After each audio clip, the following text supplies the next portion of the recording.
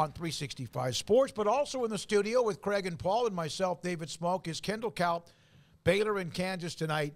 When they were 0-3, did you think this was a game to get to 5-3, or was this a game to maybe get back to 500?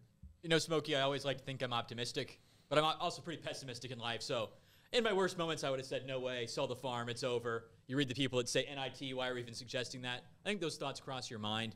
But I did think it was possible for them to do this with how well the offense is played, and it's really hard to not get to good with the staff that good and with still Keontae George, Adam Flagler, and LJ Cryer on your roster. Yeah, this is, a bear of a league. I mean, it's gonna be tough every night. Even the teams that are struggling are still good when it comes right down to it.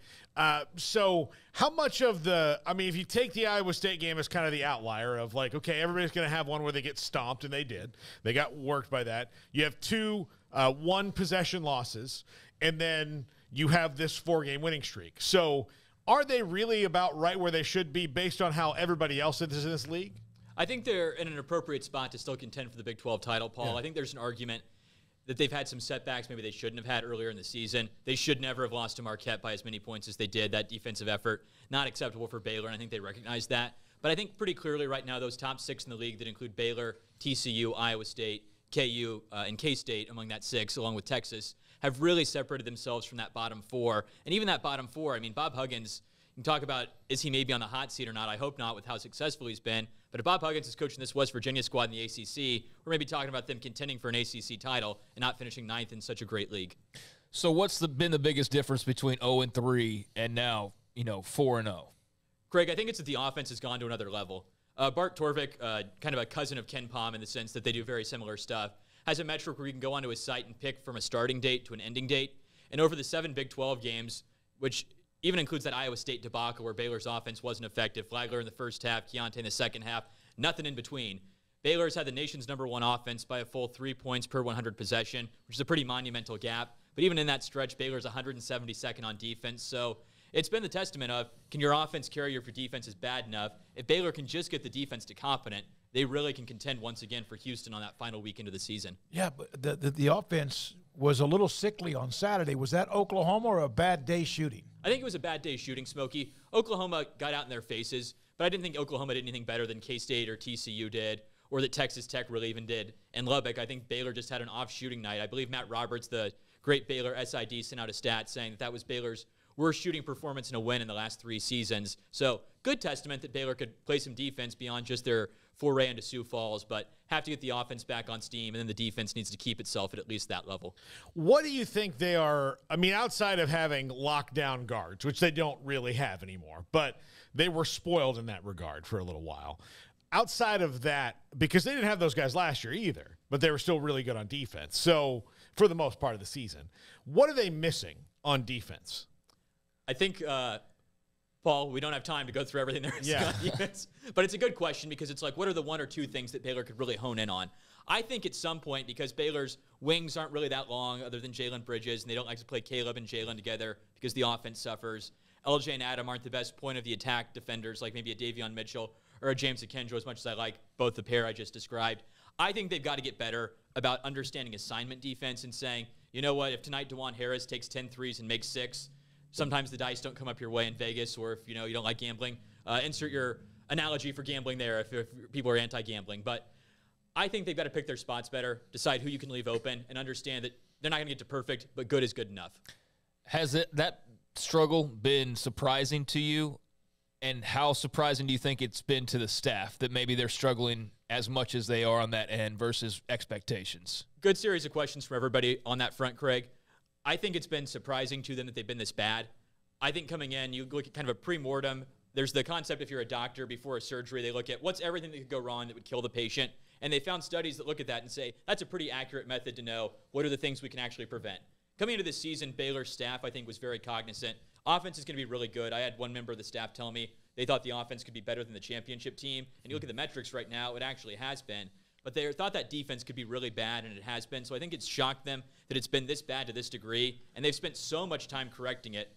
After the loss in Milwaukee, they flew down to South Dakota immediately after, prepared hours and hours. I think they were sleeping 3 hours a night that first evening because Scott Drew would call them up and say, we're meeting again, we're meeting again, we're meeting again. So it's shocking they're this bad. It was a problem they identified, but even when you identify a problem, there are degrees of harm, and that's been one heck of a degree of harm for Baylor. When you have Jonathan Tchamwa and Mark Vidal as those around you in the middle, and especially on defense, Flo had protection and vice versa.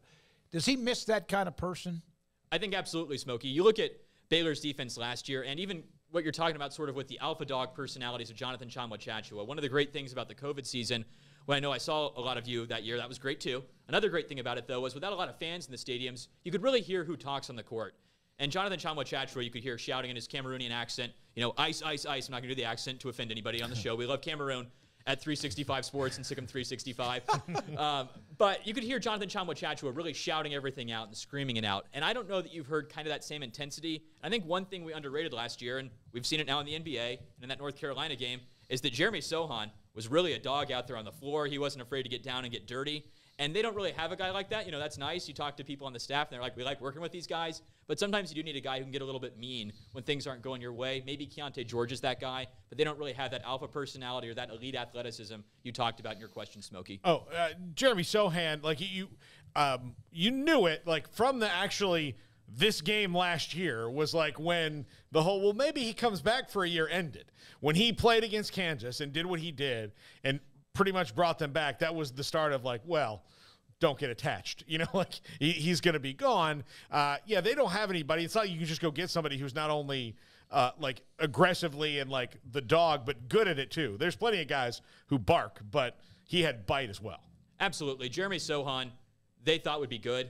I don't know that even Jeremy Sohan thought he'd be that good. I think he thought he was coming to the U.S. and coming to Baylor for 2 years after playing in Europe. So he was ahead of schedule. That does impact them a little bit. Still real happy getting Keontae George. Jalen Bridges has really turned it on lately, but that's been a loss for Baylor that I think they probably expected. If they're doing a 2-year roster plan ahead, he'd be around still this year. I was going to ask you about Jalen Bridges. What's kind of clicking for him? I know this is a lot more of what was expected when he had committed versus maybe what we saw right out of the gate. So why is he having the impact that he's having now? I think it's a combination of, I've talked to a few people about this, Craig, and I was talking to some folks in early January, and I was just like, you know what? I know you all say he makes these shots in practice, but he's making these shots in practice. Why is he shooting 15% from three? Am I getting spun here? I don't need to be spun like this. You spin me your other lies. Had a lot of West Virginia fans told you, see, yeah. Craig, I hadn't seen, I don't want to insult our West Virginia listeners either. We've got great West Virginia listeners. We love the Big 12. But they were out in our mentions, and so that wasn't great for it. I think he's kind of taking the pressure off of himself. I talked to some folks that said in practice he'll make 16 out of 23s before they'll leave, and they felt like he almost was feeling too much pressure between I got to be that guy who left Morgantown and can be good at Baylor. And I don't know if it was once the West Virginia game happened or once he got a little bit more comfortable as I'm not the guy in West Virginia playing for West Virginia anymore. But there's no way Jalen Bridges probably even takes those shots he took at the end of the Oklahoma game. And for him to make all three of those shots, absolutely different guy, and that's the guy they expected and they're getting. So the Scott was on last week, and he said the rotation's already kind of cut from 9 to 8. Who could penetrate that, if anyone, that's not playing right now? At least if they need somebody to take up some minutes. I think the two are the question that remains on the table. Will Jonathan Tchamwa play this season? And then the second one is, could Dale Bonner play a little bit more going down the stretch? I think there will come a game where one of the guards will get into some foul trouble, or Caleb Lohner might get blown by a few times. I hope it doesn't happen for Caleb. Seems like a nice cat.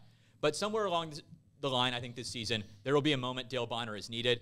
I do think the rotation probably stays close to 8 for most of the year, but there'll be a game where Dale Bonner is needed down the stretch to win a game they'll need. Kendall Kaut with us. He is, again, our college basketball analyst for SicEm365 and also 365 Sports. All right, so Kansas rolls in tonight, and this is a team that's on a 2-game skid, which doesn't happen often under Bill Self. 3-game skids happen less often than that. But this is a little bit of a different Kansas team right now in that their starters are really good, but only one of them has been super consistent in Jalen Wilson, and they don't have much of a bench right now. Do you think this is a Kansas team that's a little shaken on confidence, which, again, under Bill Self, they've never really not been confident? I think it's possible, Paul. Everything you mentioned is definitely true. I looked it up before coming here to be like, am I incorrect in this assessment? They just don't play their bench at all nationally, or has it trended that way? Per KenPom, they're 344th in minutes played by their bench, so they just don't go to the bench at all. And so if you want to insert an MJ Rice or an Ernest Uda or a Zuby Ejiofor, well, they haven't really played up to this point, and you're going to have their first game of the season be what I think will be a very raucous environment tonight for Big Monday in Waco. So we'll see how it goes. DeJuan Harris, I think, has only scored like 3 points in his last 4 games. Hasn't really found a shot recently. Kevin McCullough's gotten beat more often than he ever did in Lubbock. Jalen Wilson would be the Big 12 Player of the Year if the season ended today. But other than that, Paul, I'm a little questionable about how does KU feel tonight coming into this one. And that's why if you're Baylor, you really need to win this one if you think you're a Big 12 title contender. I'm telling you, that game in Norman, which was touch and go, obviously you lose that, you're 3-4, then you're having Kansas. So Paul Catalina's got emotional issues tonight at the Farrell Center. Yeah. I got 2 emotional issues. I got two of them sleeping in my house. One will leave tomorrow, but both of them might leave tomorrow. Yeah, that's true. But surprisingly, the one who will be angrier about it is the one who's not. So it's tough. I told Scott Drew that, like, look, if you win, I've got my bag packed. I'm staying at your house for a couple days. Hope you got Honey Nut Cheerios. They got destroyed by TCU. That was never – I was playing golf. Paul texted me. He was like – I looked at the scores like 17-15. When they got it down to 10, I'm thinking, okay, here comes KU. They never made the run.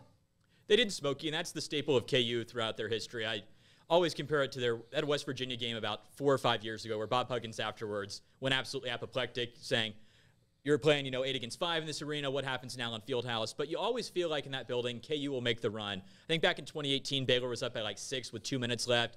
And then you can argue, did a call not go their way? Did they have a bad turnover? But it always seems like KU can manufacture something there. And to just get kind of punched in the mouth by Eddie Lampkin, Mike Miles to go off, TCU to shoot so well, that didn't feel like a vintage Kansas team. And so coming into tonight, Baylor feels like they're going to establish themselves as a Big 12 contender. That's what they're playing for. And KU, I think, feels like they're playing for the pride of all the Jayhawk teams that came before them. There's not a lot of guys who have kind of the star power that Keontae George had coming in. And so I feel like anytime we talk, I got to ask you just kind of a progress report on what you've seen from him. Where have you seen his game kind of go these last few weeks? Where do you see him as we get into the real meat of the Big 12 play now? Craig, I think it's an understanding of picking his spots a little bit better than they were in the beginning of the season. Now, they'll let Keontae take that turnaround jumper he did at the end of the OU game that you're like, ooh, or some of those off-balance threes. You live with those because Keontae George is what you might consider a bad shot maker. He makes those at an elite level, kind of a la Carmelo Anthony back in his Syracuse days. What I've been most impressed with him is how he's gotten his emotions in check. He absolutely lives and dies with it. There have been some one-and-dones that have come through Baylor where, at times you wonder, hey, are they thinking about where am I going to sign my next check? Who's my agent going to be? What am I going to do with that? After the Virginia game, I was out in Vegas and looked across the court at Keontae, and at the Iowa State game, I was right near the Baylor bench. I've never seen a freshman show that kind of emotional intensity for Baylor, and somebody on the staff that I talked to last week told me he's been absolutely awesome to be around, and that's helped his development a lot because Keontae George isn't stupid. He knows he's going to be a millionaire next year, and he's going to be playing in the NBA. And so it'd be real easy to kind of disassociate yourself because I think sometimes when I struggle in life, I think, oh, this thing doesn't matter, or I'll stop caring about it less so it won't hurt so much. But Keontae embraces the pain, embraces the suffering. Maybe that's a hashtag, embrace the suffering, and that's how Baylor's gotten to 4-3 from 0-3. Would we think differently of who they were, not just because their record would be 5-2, if they would have won either one of the home games against Kansas State or TCU? I think we would, Smokey, and that's what's so kind of frustrating about college basketball is Baylor really any that better or worse if TCU doesn't make a crazy 3 or if Ish Massoud doesn't make a low percentage 3 at the end of that game? I mean, they're 6-1 potentially then, and that's what's so funny about basketball. I mean, Texas has to decide if they want to hire Rodney Terry, who on paper is going to have a pretty good resume, but it could be goofy enough that if Rodney Terry plays, let's say, an underseeded North Carolina in a 3-6 game, and Caleb Love and R.J. Davis remember what they remembered against Baylor in the NCAA tournament, are you not going to hire Rodney Terry because they go 11 of 20 from 3? Or if North Carolina shoots poorly and then you make the Elite Eight, do you hire him? But those are the kind of minuscule distinctions that make up life. But at some level, that's life in and of itself. You meet a girl at a stoplight, you wouldn't have seen her otherwise if you'd taken a left turn. I mean, sometimes life works out for you, sometimes it doesn't. For Rodney Terry's sake, I hope he meets the girl at the stoplight, and I hope Texas, wins for him, except when they're playing Baylor. What an analogy. What an analogy. It's a great, and that makes sense, too. I'm still waiting for the girl at the stoplight, guys. So that's why it's on my mind. Well, look, stoplight's not usually the place where you pick up chicks, I don't think. And that could be my problem. Yeah. Especially if you take the left turn. Yeah.